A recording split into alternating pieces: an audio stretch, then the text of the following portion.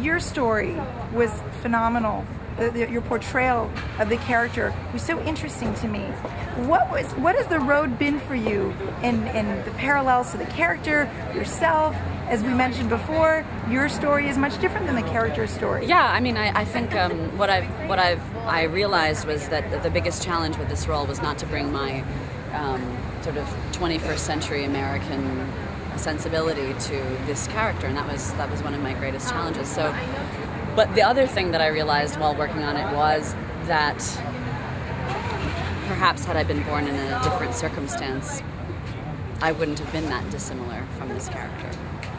And you mentioned that you've been to Iran with your family, and it was eye-opening for you, so it must have really helped getting you acclimated to the character, to the surroundings, to the whole thing. How is that working for you? Well, you know, actually, I spent most of my time in Tehran and Isfahan, and I didn't spend any time in villages, and so it didn't acclimate me in that sense, because it's very particular to sort of rural Iranian life. So right. I watched a lot of movies and documentaries and read a lot to prepare myself for that. I mean, this movie was kind of a Debbie Downer. I mean, it had to be done.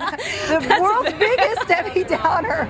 Debbie, like... The world's biggest Debbie Downer. Prozac that's Nation, going to be in the New York Debbie Times. Downer. I hope so. The Prozac Nation, or the Xanax Nation of Debbie Downer. So, but you all kept your spirits up. You all sang. You all did your things.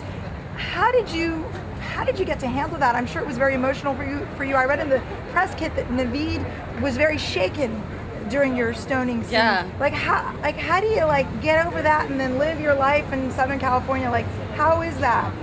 Well, every night after shooting, I watched an episode of 30 Rock.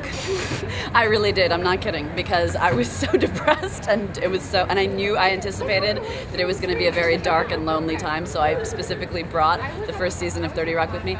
When I came home, it took me several weeks, about a month, to shed the character and the world, and I found myself very listless and sort of immobile for several weeks. Of course, because you were just soaking it all in. Well, now you got to do a comedy. Are you looking at comedies as well? Yes, I'm looking for a comedy. Do you hear that? Okay, yeah. So that's cool, and maybe 30 Rock, right? But a shout out to 30 Rock. Yeah, that's right. That's right. Great. Well, Tina Fey. Thank you so much. Thank you so much.